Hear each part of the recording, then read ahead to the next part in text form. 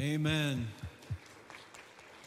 Welcome to Dublin Baptist Church. I invite you to stand with us as we begin to worship our Lord and Savior.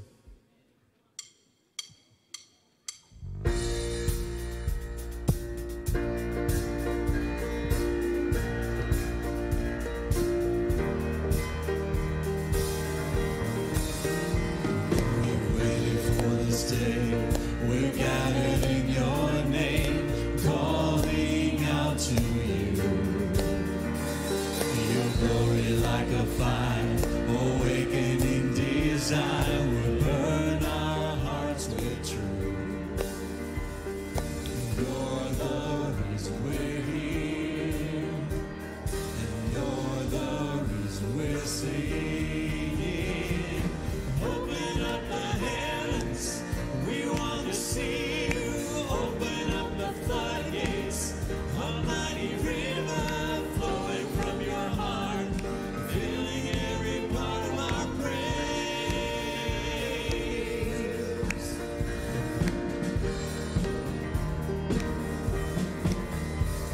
Your presence in this place, your glory on our face.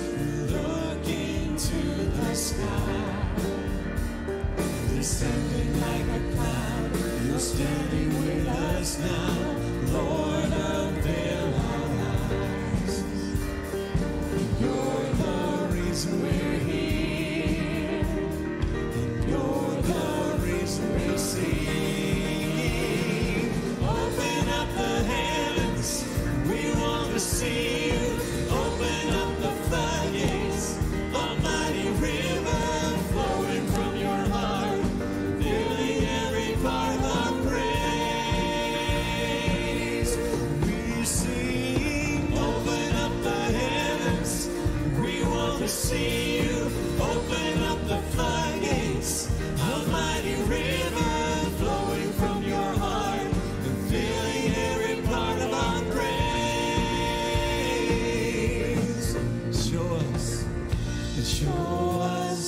Show us your glory. Show us your power. Show us your glory, Lord. Show us your glory. Show us your power. Show us your glory, Lord.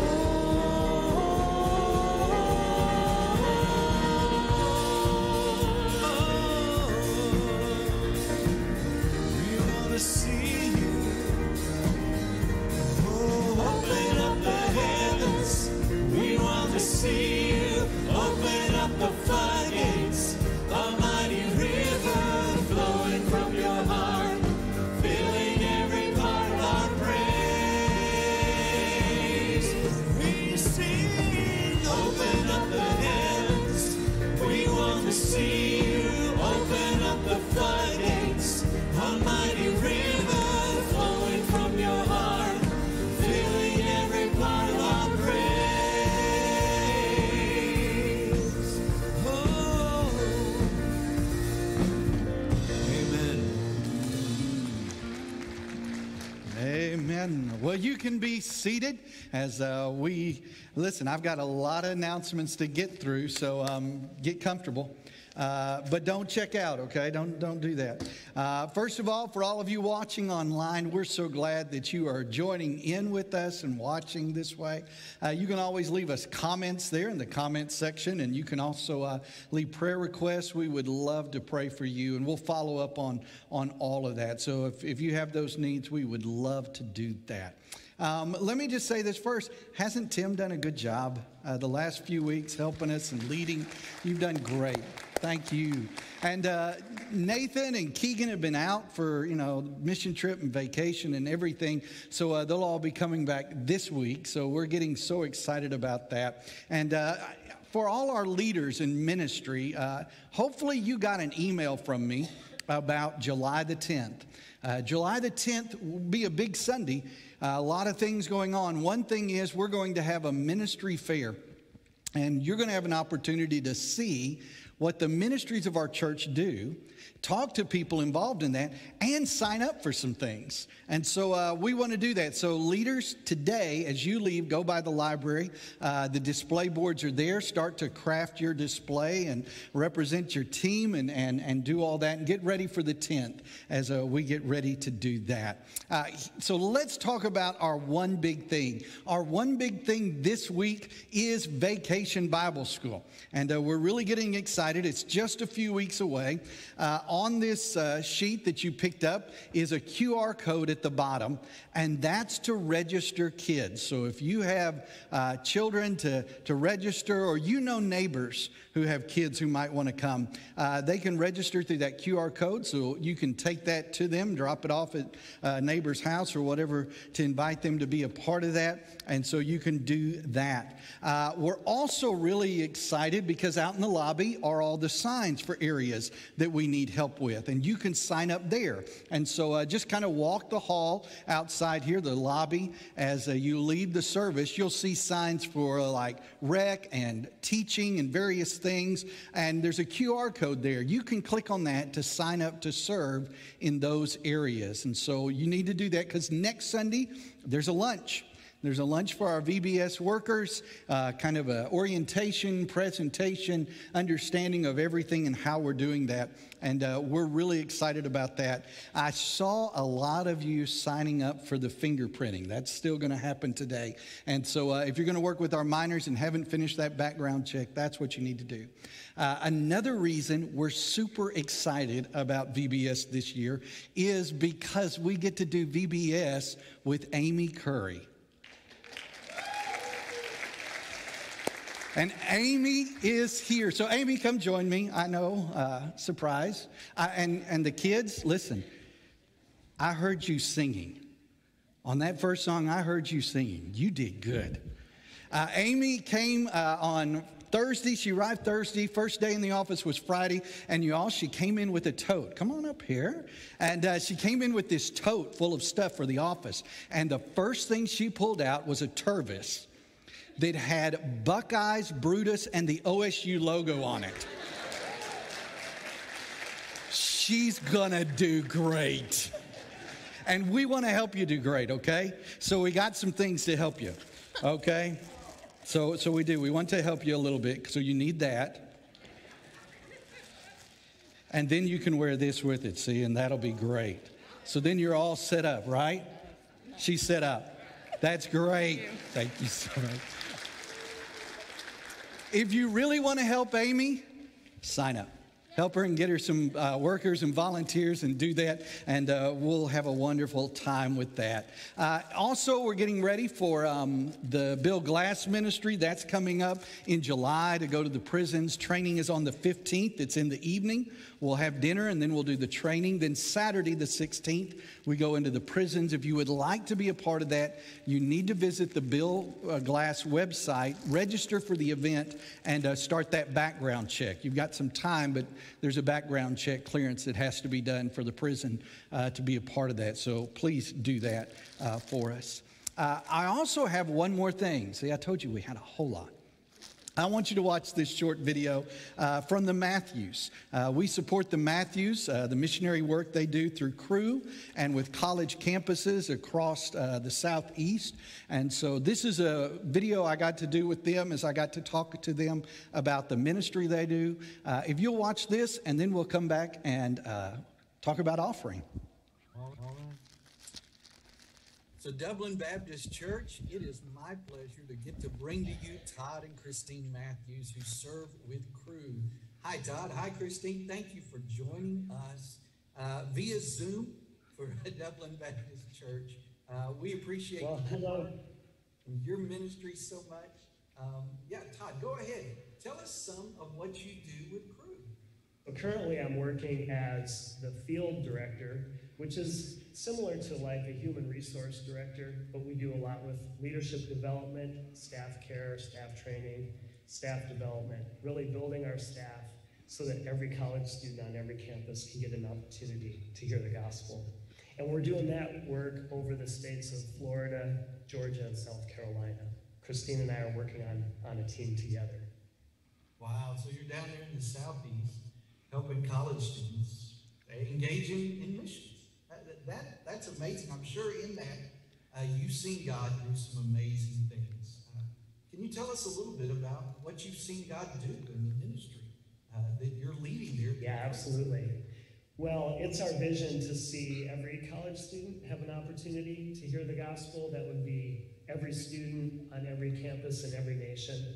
And so we're currently in over 190 nations all over the world, focusing primarily here in the United States. But we view those years in college as a really critical stage of life, a period in life where key decisions are being made. And so we have found that that's where the gospel really intersects many lives, and young men and young women, own and appreciate it for themselves, perhaps for the first time. So we feel like that's a critical fork in the road for students making that decision.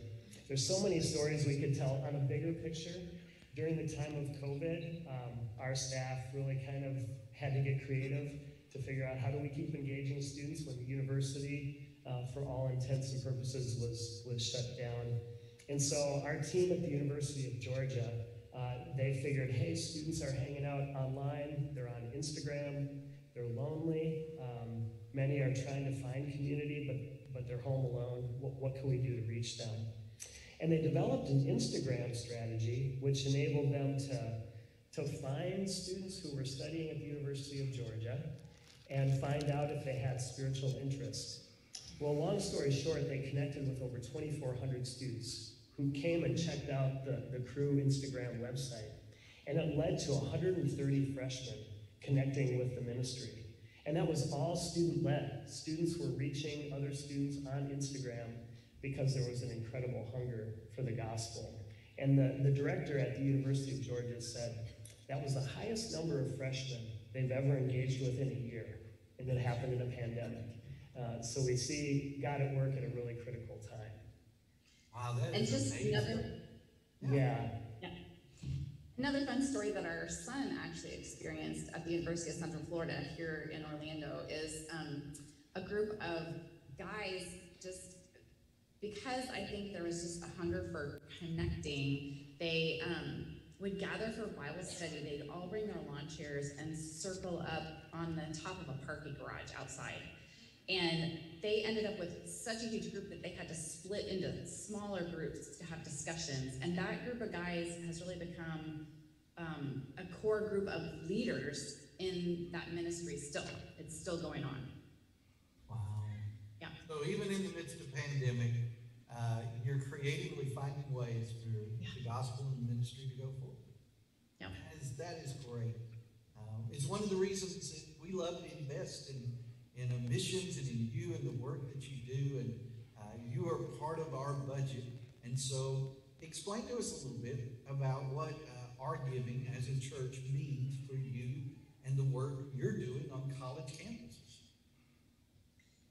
Well, we're just incredibly grateful to DBC, and when I think about it, my gratefulness starts back in 1988 when I graduated from Miami University, moved home. I'd gotten involved in Cru, and I knew that I needed to find a solid church where people loved Jesus, and the Lord led me to DBC in 1988. And so DBC has been a core part of just my growth and the relationships. My mom actually ended up going to DBC and was a member there until she went home to be with Jesus in this last June. So I'm just incredibly grateful to DBC in general. Yeah, and I would echo that. JD, DBC has been such an integral part of all the work that we're doing. It's every conference and every training that I go to, one of the first things I share is that those staff or those students we're ministering to are being prayed for, and they have a community of believers that are investing in the work of the gospel. So really, when I think of DBC, I think of linking arms to be a part of the mission together. Everywhere I go, I know I'm being supported by, not just financially as important and as humbled as we are by that, but the prayer support is incredible. And typically we send out a prayer request before any bigger event that we want to do or any training we're a part of. because we just know the value of prayer. We can't do it alone. We need the body of Christ. And DBC has uniquely been really engaged with us, having a mission liaison as a member who's checking in with us, making sure we're doing okay and praying for us has been really significant. There's a whole lot more we talked about. We couldn't get it all in right now, but if you'll check our Facebook page on the mission site, and we'll link to it on the main site, you can see that whole video. I'm going to ask my ushers if they'll come forward. We're going to collect an offering, and you need to know that we give to support missions. We give to support people like the Matthews who do the work they do with Cru and college campuses, and there are dozens of other missionaries we support in that way. In addition, we're giving through that cooperative program and supporting missionaries across North America, around the world. Your giving makes a huge difference in sending the gospel out. And so I want to thank you for your faithful giving as it goes to support work all around the globe, here in Dublin and all the way around in places we've never heard of. So thank you for your giving. Let's pray. Father God, we gather here to be reminded of who Jesus is and what Jesus did. That God, we remember his death. We remember his resurrection. We remember the hope that comes from his sacrifice that brings us life. God, we think about people who have yet to hear that, people who don't know that, people who haven't made that a part of their life yet. And God, we want to support those that help to do that. So God, as we give so that that gospel can be shared. And God, we give to missionaries and to ministries that send that forth. So God, take what is given, multiply it and use it, that others would know the great truth about Jesus. It's in his name we pray. Amen.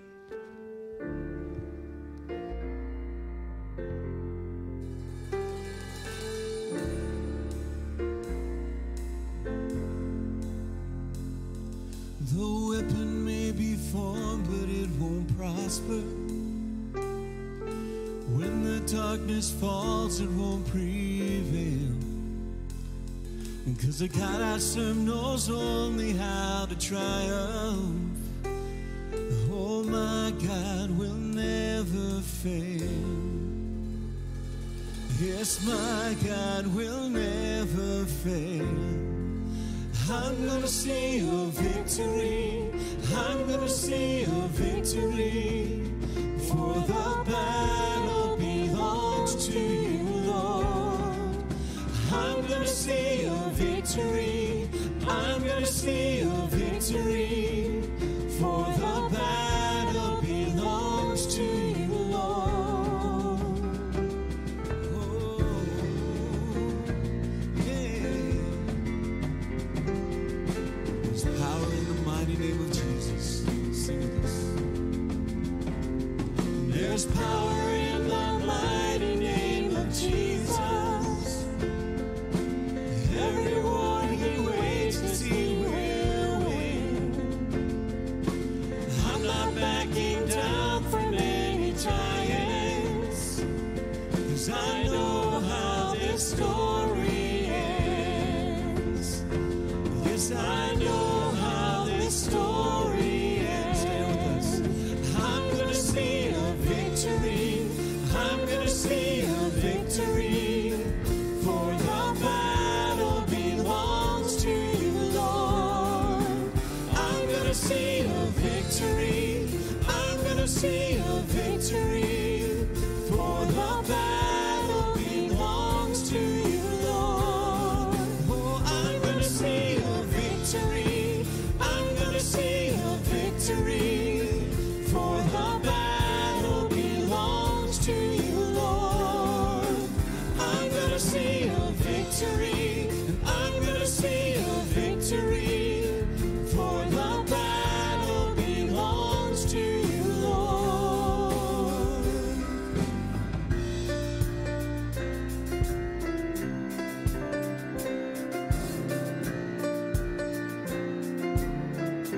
Take what the enemy meant for evil, and you turn it good. And you turn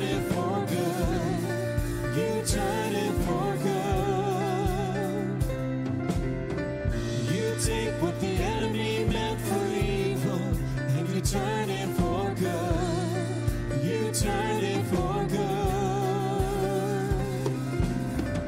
You take what the enemy meant for evil, and you turn it for good. You turn it for good. You take what the enemy meant for evil, and you turn it for good. You turn it for good. You take what the enemy meant for evil, and you turn it for good. You turn it for good.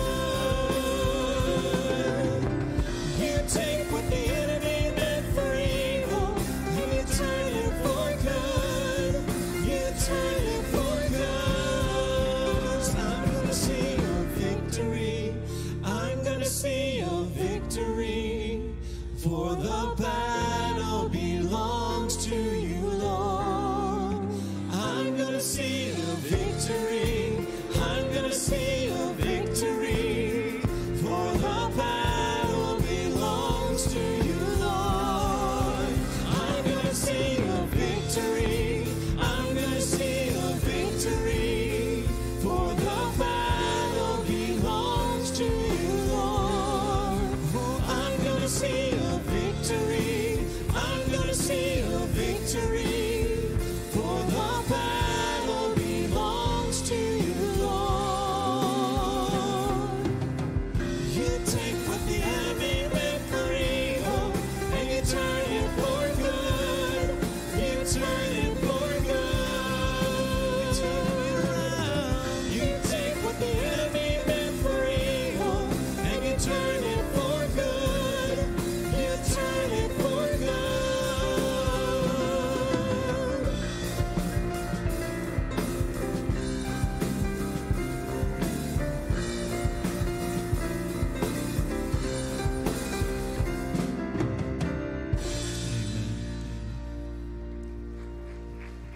It's amazing what God does for us each and every day, how he takes care of our needs, how we can see that victory that he gives us when we trust in him, and only when we trust in him. When we're trying to do it on our own, it just doesn't work.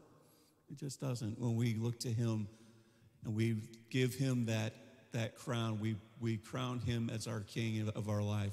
That's what's important. That's what we need to think about, and that's where he needs to be in our lives.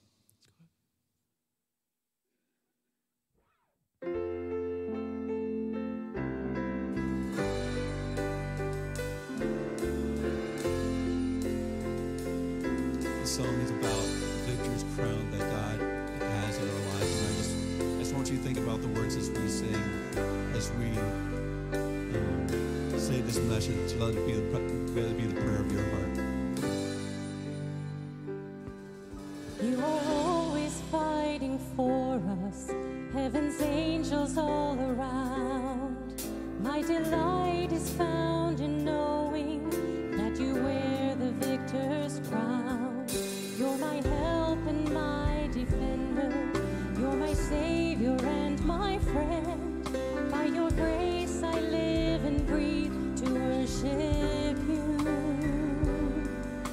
At the mention of your greatness, in your name I will bow down. In your presence fear is silent, for you wear the victor's crown.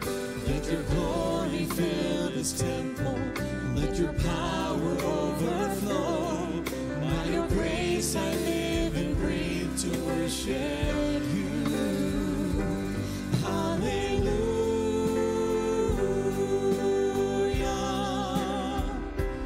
You have overcome. You have overcome. Hallelujah. Jesus, you have overcome the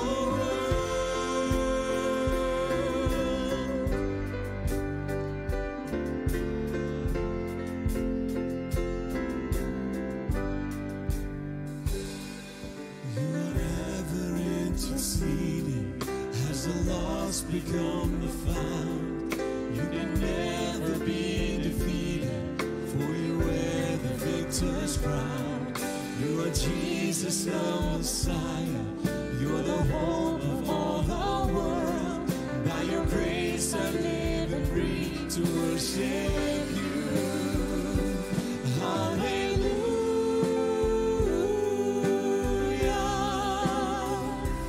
You have overcome. You have overcome. Hallelujah. Jesus, you have overcome the world.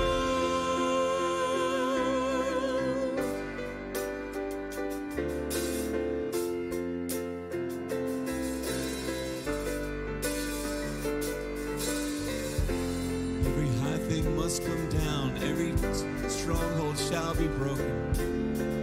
Let's sing these words.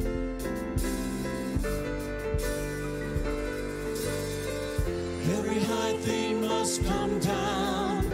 Every stronghold shall be broken.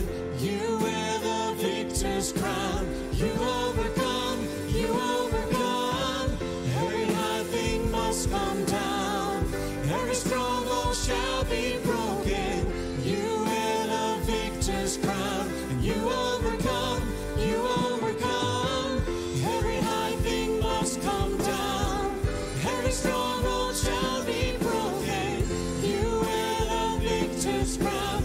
You overcome. You overcome. Every high thing must come down. Every stronghold shall be broken. You wear the victor's crown.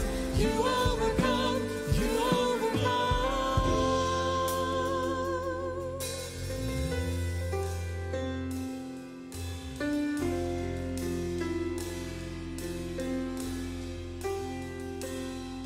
At the cross the work was finished.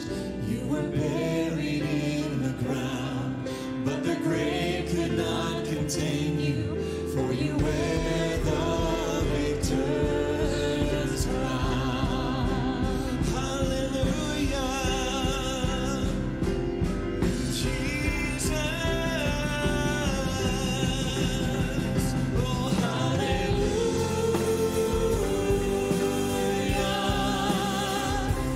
You have overcome, and you have overcome.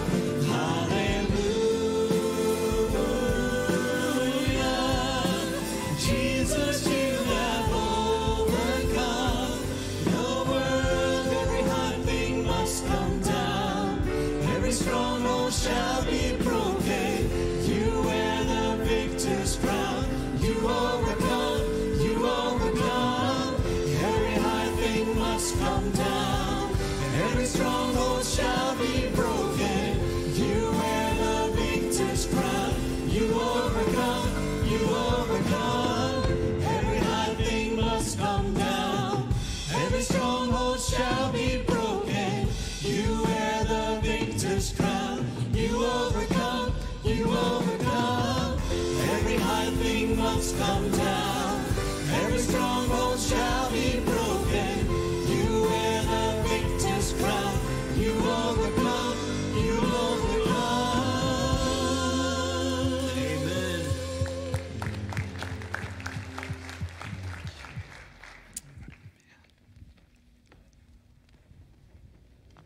You can be seated.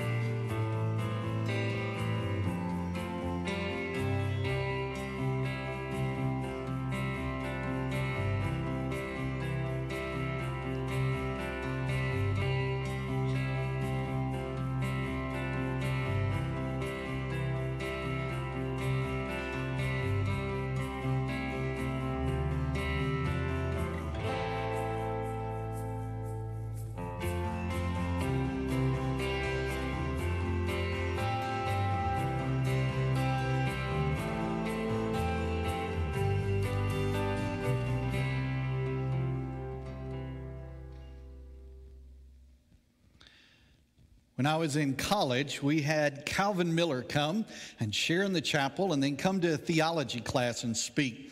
Now, I'd never read anything by Calvin Miller. I didn't know who he was, and so everybody was impressed, but I didn't understand why we were. And so he came to the class and he began to talk in terms of the story of Jesus, about his death, his burial, his resurrection. And he started to talk about how that story is played out in culture, in literature, in all kinds of places. And I began to think, nuh-uh. And he said this, he said, one of the greatest pictures of it in our time, and you know, you got to remember this was back in the late 80s, early 90s. He said was E.T. You remember the movie E.T. about the extraterrestrial and all that?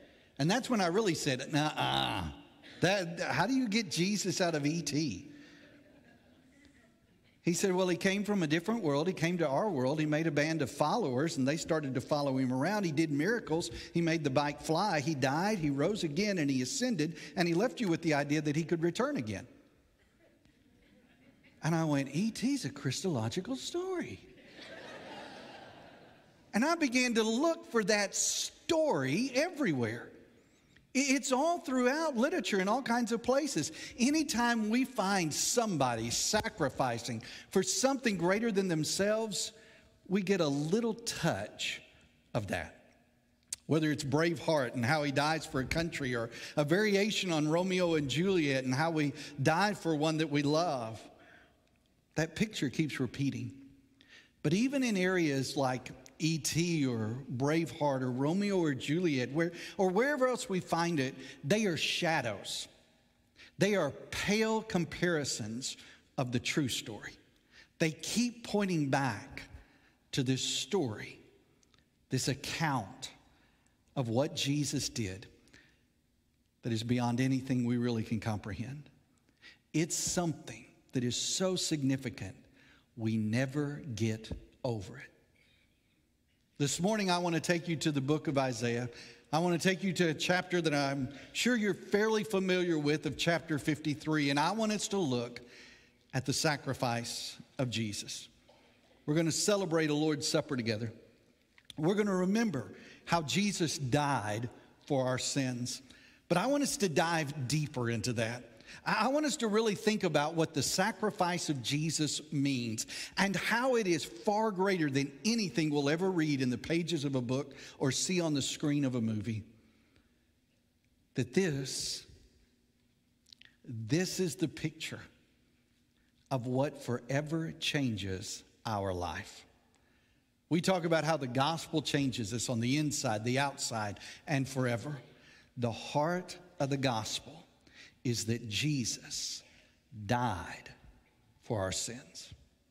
Isaiah lays it out. He's in a very prophetic way going to point to the Messiah and how he will die. And he's going to give us pictures and glimpses of what needs to be fulfilled in the death of Jesus. And as we read it, as we walk through it, I just want us to go back and to consider what it means that Jesus died for our sins. So would you stand with me? Let's begin in verse 4 of chapter 3, and let's see what the prophet Isaiah would tell us about the death of Jesus. He writes, "Surely he has borne our griefs and carried our sorrows, yet we esteemed him stricken, smitten by God, and afflicted. But he was pierced for our transgressions. He was crushed for our iniquities. Upon him was the chastisement that brought us peace, and with his wounds we are healed. All we, like sheep, have gone astray. We have turned every one to his own way, and the Lord has laid on him the iniquity of us all. He was oppressed and he was afflicted, yet he opened not his mouth. Like a lamb that is led to the slaughter, like a sheep that before its shears is silent, so he opened not his mouth. By oppression and judgment he was taken away. And as for this generation, who considered that he was cut off from the land of the living, stricken for the transgression of my people? And they made his grave with the wicked and with the rich man in his death, although he had done no violence, and there was no deceit in his mouth. Yet it was the will of the Lord to crush him. He has put him to grief when his soul makes an offering for guilt. He shall see his offspring. He shall prolong his days. The will of the Lord shall prosper in his hand. Out of the anguish of his soul, he shall see and be satisfied. By his knowledge shall the righteous one, my servant, make many to be accounted righteous, and he shall bear their iniquities. Therefore I will divide him a portion with the many, and he shall divide the spoil among the strong, because he poured out his soul to death and was numbered with the transgressors. Yet he bore the sin of many and made intercession for the transgressions. Father God, we come to remember the death of Christ, the sacrificial death of the Savior, the suffering servant who endured the agony and the pain, the humiliation, the shame, the wrath, and the judgment that the cross brought, so we could be forgiven.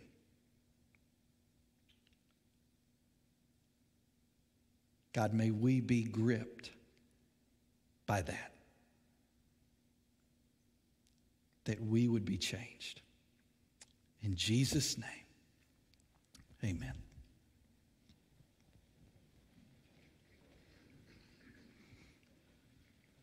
For us, the cross becomes a central point. We look at it, and in it we see this culmination of who Jesus is and why he came and the purpose of his life. And it is part of what we look at, and it begins to remind us of all that wraps around Jesus. But sometimes maybe we get too familiar with it.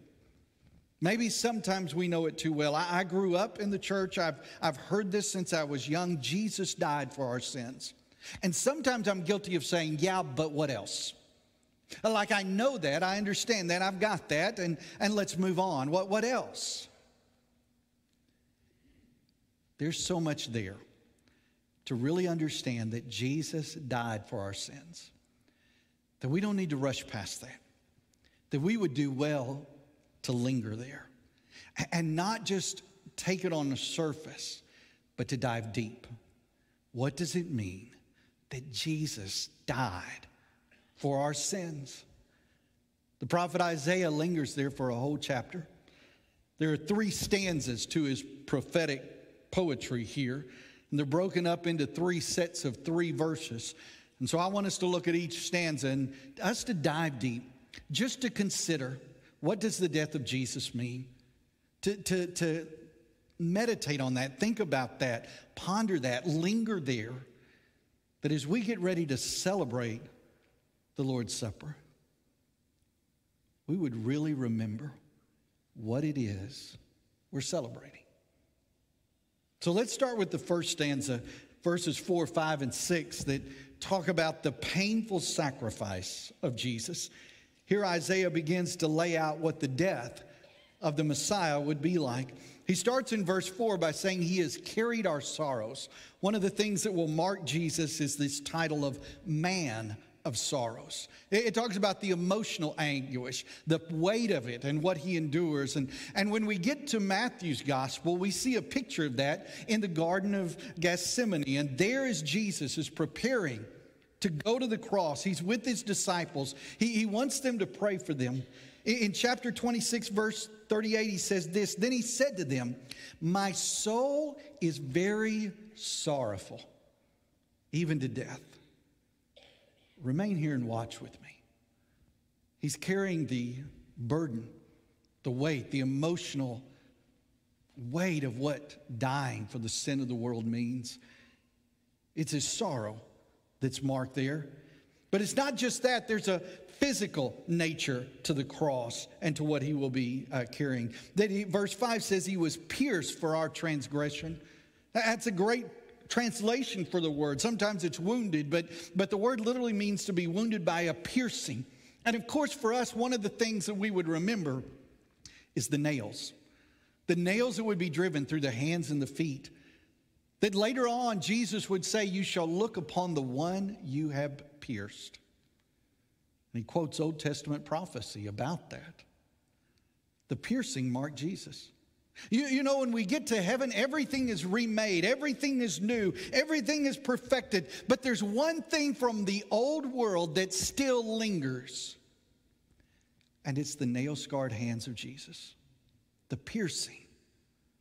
How they drove the nails through, the physical anguish of that.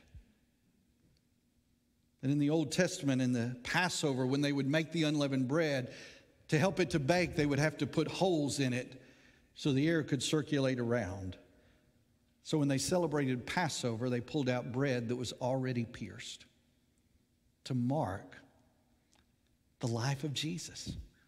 Piercing marks who he is and what he's about. But he also dies on this cross. He's pierced for our transgressions. He's crushed for our iniquities. Upon him the chastisement that brought us peace. That there is this death of Christ. And the way he was crucified defines him. You know that in the Roman system, there were offenses, there were crimes, and then there were crimes.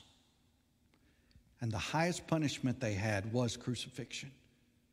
To be crucified put you in a class of criminals that were considered the worst of the worst. That's what defined Jesus. Not his teaching, not his miracles, that now it is how he died. Again, Matthew says this, chapter 27, verse 38, then 2 robbers were crucified with him. One on the right, one on the left. It's who he now is. He's crucified. And he's marked with robbers. To be crucified was a curse in the Jewish world. To be hung on a tree was to incur that wrath. That with it came this shame, the weight of a shame. The writer of Hebrews says this, Hebrews 12:2, looking to Jesus, the founder and perfecter of our faith, who for the joy set before him endured the cross, despising the shame, and is seated at the right hand of God the Father. The shame to be crucified among thieves, the shame about the openness of all of that, to be hung up in public, to be naked, to be dead, dying, to have blood, to be condemned in that way. And then on top of that, the curse of the Jews that went on that, cursed is everyone who is hung on a tree. Paul repeats it in Galatians 3:13. Christ redeemed us from the curse of the law by becoming a curse for us. For it is written, cursed is everyone who is hanged on a tree. So why would Jesus do it?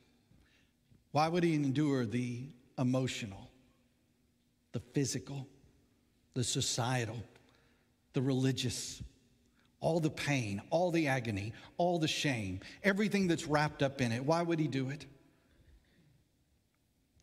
Isaiah tells us there that all of us have gone astray like sheep. One of the things we're incredibly good at is being selfish. We like to live for ourselves.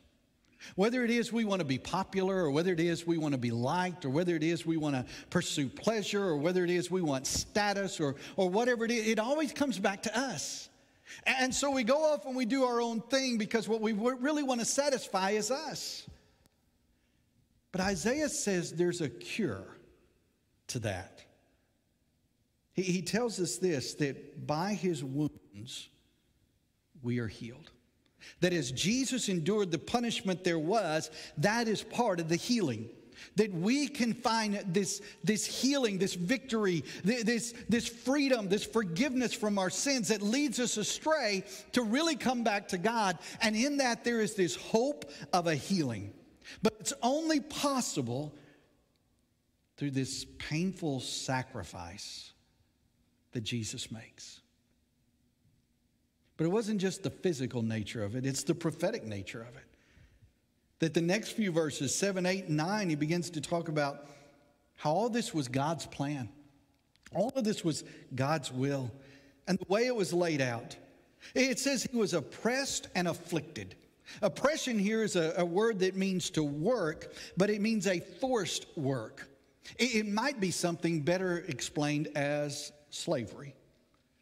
To be forced to work for someone else and for what they want and for their benefit.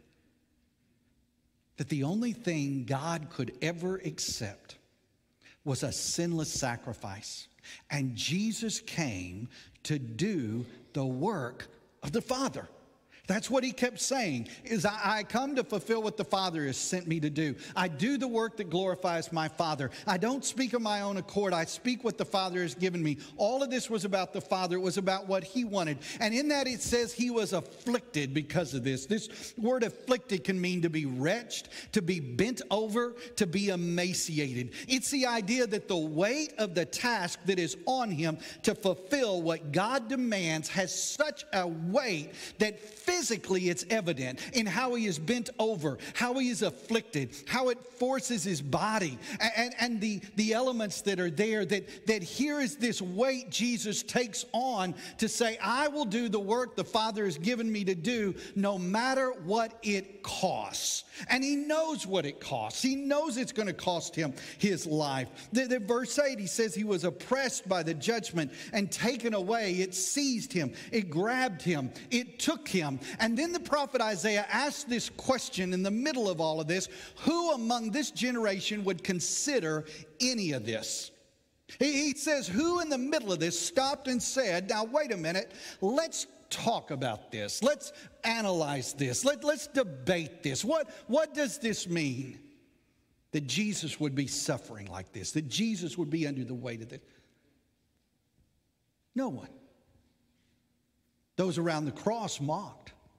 Those around the cross said, well, if you've saved others, save yourself. That we who are selfish say, well, as long as I get what I want, that's all that matters. Who really weighs this out? Who really counts what this costs? So Isaiah does it for us. Could we consider that he was cut off from the land of the living? To be separated and forsaken from the land of the living. Now think about this. Jesus, God in flesh, is life. He doesn't just give us life. When we come to Jesus, we find eternal life. But who Jesus is the very essence and source of life. He would tell his disciples, I am the way, the truth, and the life. No man comes to the Father but through me. So he who is life took on a human form to die so we could have life. And he knew this from the beginning. It's there when Jesus is born. These wise men come and they bring him gifts. Gold for a king, frankincense for a god. But myrrh was an embalming agent for those that had died. From his birth, it has been, I came to do the work the Father gave me. And the work the Father gave me was to live a perfect life and then lay it down. That's the task. That's what it's about. And we would do well to consider that as we come to a table. As we say, I know that Jesus died for our sins. So maybe we know that in our head. But how deep does it go in our heart? That he was cut off from the land of the living. Stricken for the transgressions of the people. That's you and me. Transgressions are the crimes, the things we've done, that we violated God's law, we broke his commands. He died for us to do all of that, and that he was stricken by all that. That he was stricken, beaten, hurt, attacked. And why? Isaiah lays it out one more time, and he says that although he has done no violence, there was no deceit in his mouth. Violence here is a term that means violence, but it means wrongful violence. It is that violence that is done with the wrong motives or the wrong heart or the wrong intention. It is beating someone else up to take something from them. It's dominating them so you can establish your position of authority. It's anything like that. There was a violence tied to war. That was different. That's when soldiers go to battle and we kind of get it's going to be war, it's going to be violent, it's going to be bloody. That's battle. This is abuse of power. And Jesus never used his position as the God of the universe wrongly. No deceit in his mouth. Everything that came out was truth. After all, he said, I am the truth. This perfect life came into this world knowing he was going to die for your sins and my sins. And yet he did it. Yet he did it. Again, I'm back at why. Why would the creator of all the universe do that? Why would that be God's plan from the beginning? Well, that's what the last stanza is about, the propitial sacrifice of Jesus, that this is the only thing God could accept, the only propitiation given that God would accept is that someone perfect would die in our place for our sins. Verse 10, yet it was the will of the Lord to crush him, to break him into pieces. God would accept that. That was the will of God. It was the only thing. You and I, because of our sin, because we go astray, the way we live, the transgressions, the crimes we've done, our selfish nature, all of that, because of all of that, there are two ways you can handle your sin. The first way is this: you can handle your sin on your own. And if you handle your sin on your own, here's what that means. You will die in your sin. And you will die for your sin. And you will experience the judgment that dying in sin brings, which is eternal death. That's really the picture of hell. Jesus says it's a place of incredible torture, of agony, of weeping and gnashing of teeth, but the worm doesn't die. It is experiencing death over and over and yet not being able to die and find the end. You can deal with your own sin on your own, but it will cost you your life, and all your experience is death for all eternity, what the Bible calls a second death. That's how you can handle it. But for some reason, God loves us so much that he doesn't want a separation. And so he sent Jesus to die in our place. That substitutionary atonement, that he would die there. He says when his soul makes an offering for the guilt. When Jesus dies in our place, then God can accept that death and grant us life. And suddenly we can have a new life in Jesus. We can have a hope of a life that extends forever. We can have a new relationship with God. The reason God sent Jesus was so that he could die for your sin and my sin, so that we could reestablish this relationship with God for all eternity. But why did Jesus agree to it? Why did Jesus say, yes, I'll go. Yes, I'll do that. Yes, I'll die in their place. Isaiah helps us. Here's what he says. Out of the anguish of his soul, he shall see and be satisfied. What would Jesus see? What would he see that satisfies him? This word for satisfy is oftentimes used in the Hebrew for like a banquet or a meal. It's the idea of this great table set forward with all this food and great delicacies and just an opulent sort of place, and the people you're eating with being the greatest company you could imagine, and having this meal that just is fabulous in every way. And at the end, you can push back from a table and say, I am satisfied. What satisfies Jesus? Why would he agree to all this? Out of the anguish he shall see and be satisfied.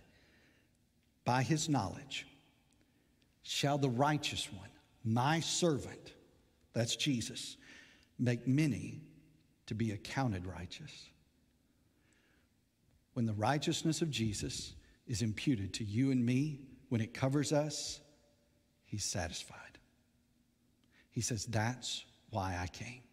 It says by the knowledge. It really is a word that has the idea of sweat built into it. It's work, it's anguish, it's pain, it's toil. It's the idea maybe of a mother in labor, that when the contractions come and the birth comes and all the pain and all the struggle and all the agony that's a part of that, yet when the child is born, it's worth it. Jesus looked at the cross and said, if they are forgiven and my righteousness can cover them, it will be worth it. I'll be satisfied. I'll be fulfilled. You and I, when we really understand what the death of Jesus brings,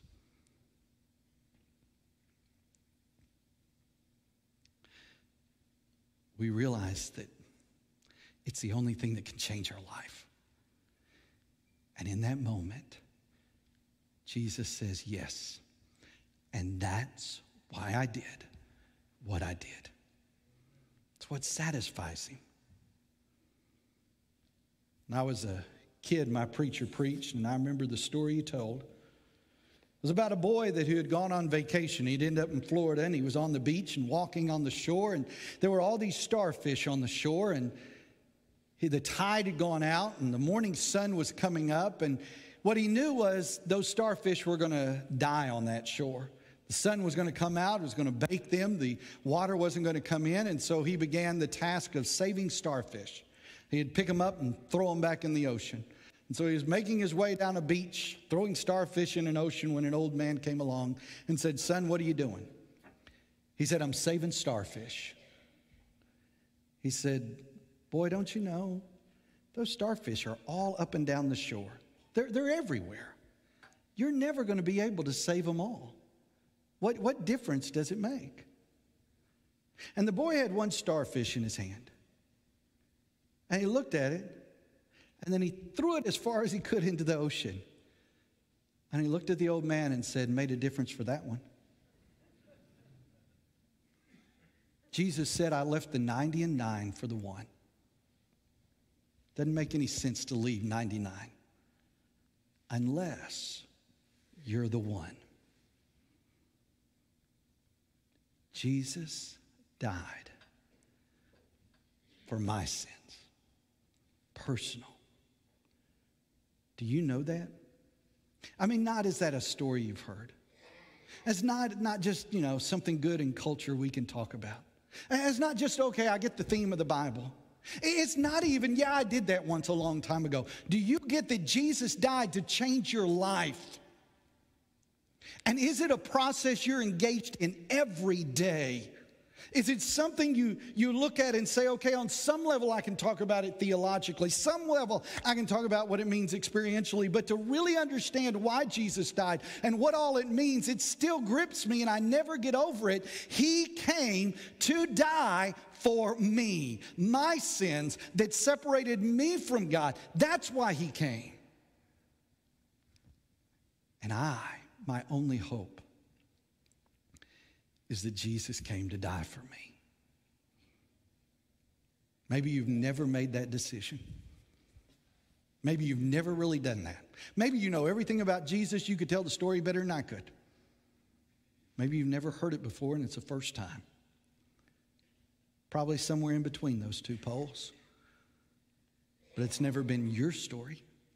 It's been a story, but not your story. Maybe it is your story, but in the process of life, you've gotten busy and moving this way or that way. And what you need to come back and just, as Isaiah would say, let us consider. What does it mean that Jesus died for our sins?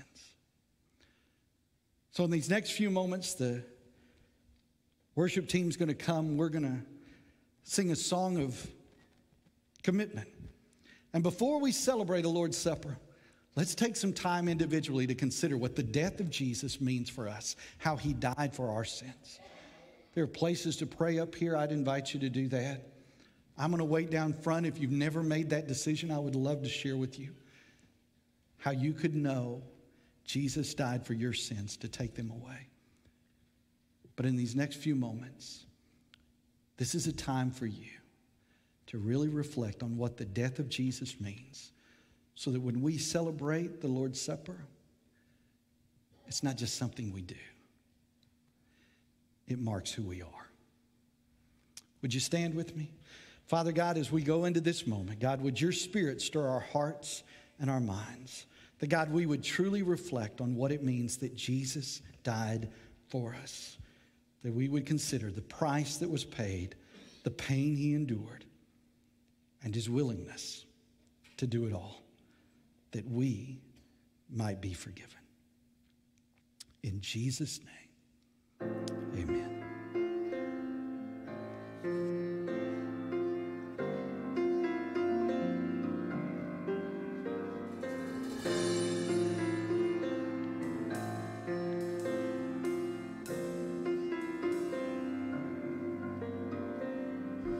He became sin, who knew no sin, that we might become his righteousness.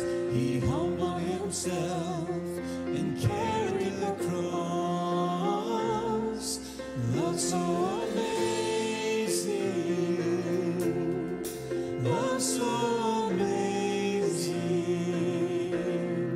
Jesus Messiah.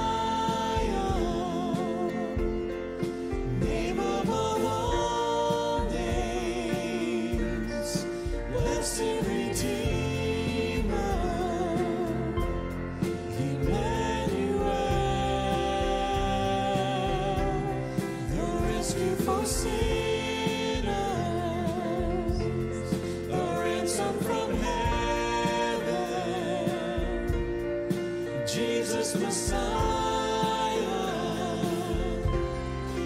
Lord of all. His body the bread, his blood the wine, broken and poured out, all for love. The whole earth trembled and the veil was torn. Love so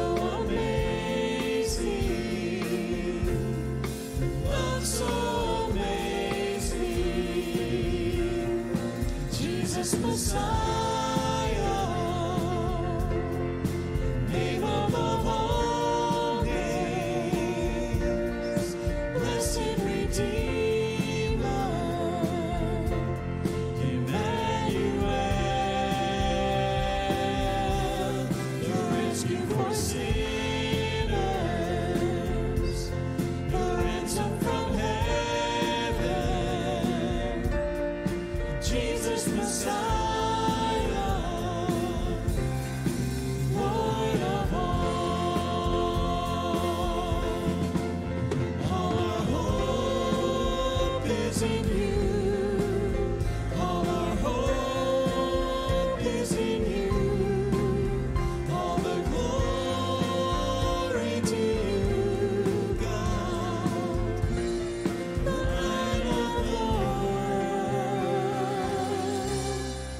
Jesus Messiah,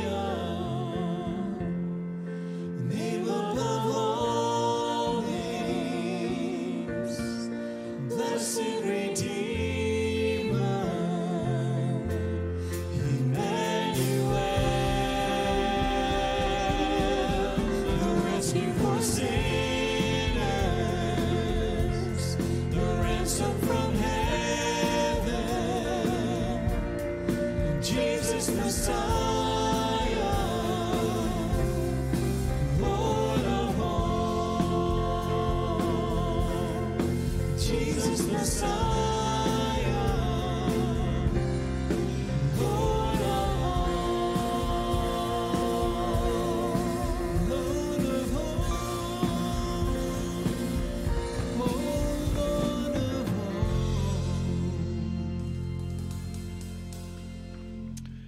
If you'll be seated, gentlemen, if you'll make your way forward, let's celebrate a Lord's Supper together.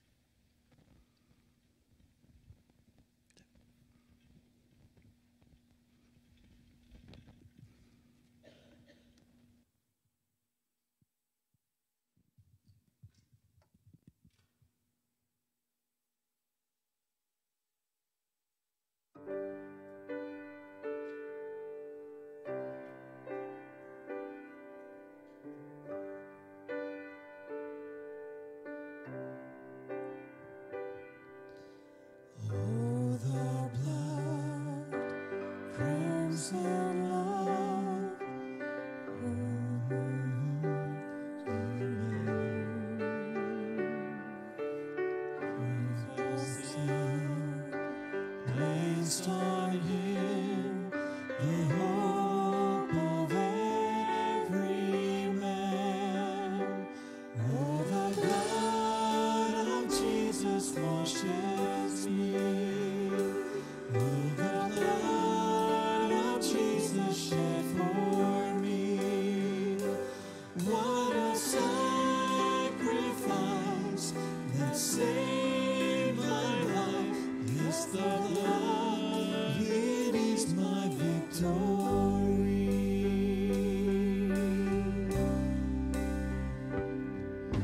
Save your Son, the Holy One, slain so I can live. Oh, see the Lamb, the great I am, who takes away my sin. Oh, the blood of Jesus washes me. Oh, the blood of Jesus shed for me. What a sacrifice that saved my life. Yes, the blood, it is my victory. Oh, the blood of the Lamb. Oh, the blood of the Lamb. Oh, the blood of the Lamb. The precious blood of the Lamb. What a sacrifice that saved my life. Yes, the blood, it is my victory.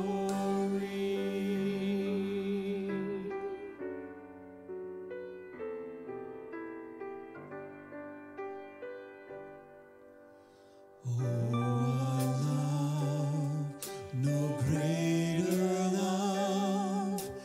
Grace, how can it be that in my sin, yes, even then, He shed His blood for me. Oh, the blood of Jesus washes me. Oh, the blood of Jesus shed for me. What a sacrifice that saved my life. Yes, the blood, it is my victory. What a sacrifice that saved my life.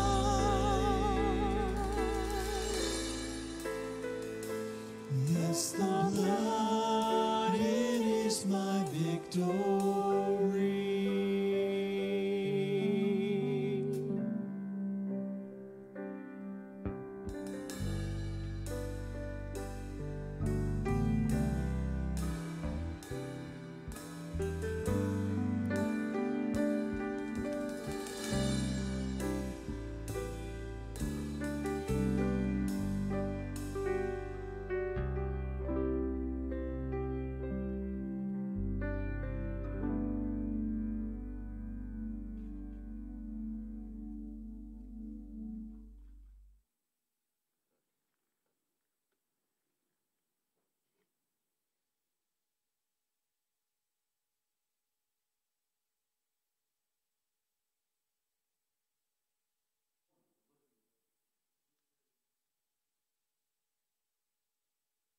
To consider this sacrifice that was made.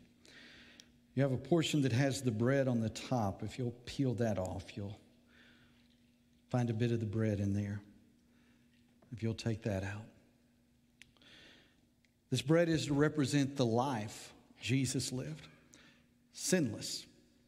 Perfect. It was something that had to be done so He could be the sacrifice. Only a sinless life could die for our sins. Jesus had no sin of His own to die for, but He chose to take your sin and my sin on Himself. and die in our place. Jesus took the bread that night. He blessed it before the disciples, and then they ate it. Would you pray with me?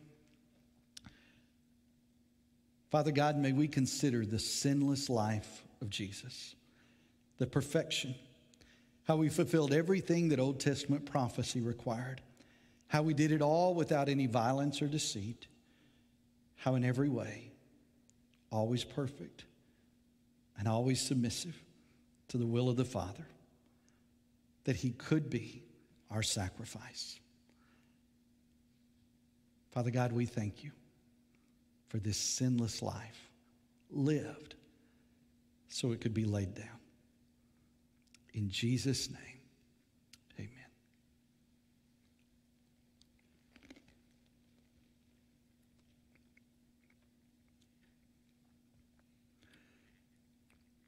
Then if you turn it over, there's a cup section. The cup represented his blood, how he died. The bread represents how he lived. The cup represents how he died, that he poured his blood out. The Bible makes it clear without the shedding of blood, there is no forgiveness for sin. That Jesus took this cup and said, I am poured out like a drink offering. This is my blood poured out for the forgiveness of sins. As with the bread, he took the cup and blessed it as well. Would you pray with me again?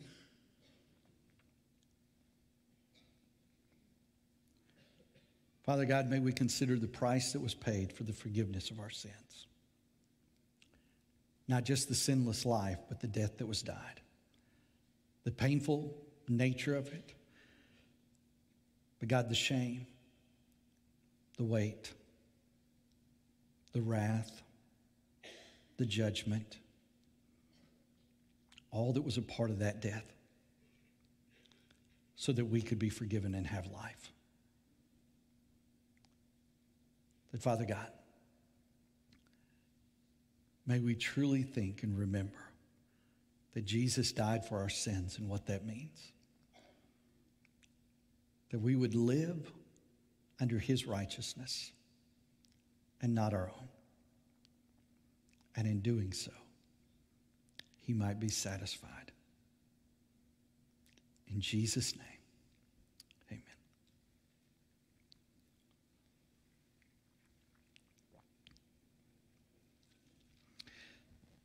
As usual, you can take that home. It's always good to put that in a place where maybe you see it to remind you of the sacrifice that Jesus made. I want to encourage you to take time in the lobby to look and sign up for one of our places for VBS as we get ready for that. You also have a deacon this week. Your deacon this week is Joel Laser, and he's made himself available for you. And so he's going to come, tell you how you can get a hold of him, and then dismiss us in prayer. I just want to take a moment to thank Pastor for his leadership of this body of Christ. We thank you that he so consistently preaches God's word. And I want to say we love you and we continue to pray for you. Thank you, Pastor. My name's Joel Laser. As he said, you can contact me at Deacons at Dublin Baptist Church. I'm excited for the opportunity to serve you this week. You can contact the church, leave a message, and they will also get in contact with me. My phone number is in the church directory, so if you have a prayer need, if I do it right, I got 2 ears, and I can listen good, if nothing else. And I will pray for you, or if you have a visitation that you would like me to make, I'd be glad to serve you in any way possible. Let's close with a word of prayer. Dear gracious Heavenly Father, as a pastor said, Jesus is life. And as Jesus himself said, I have come that you might have life and have it more abundantly. We pray that you would allow us to live an abundant life in Jesus this week so that we can make a difference in the life of one person. For it's in your name we pray. Amen.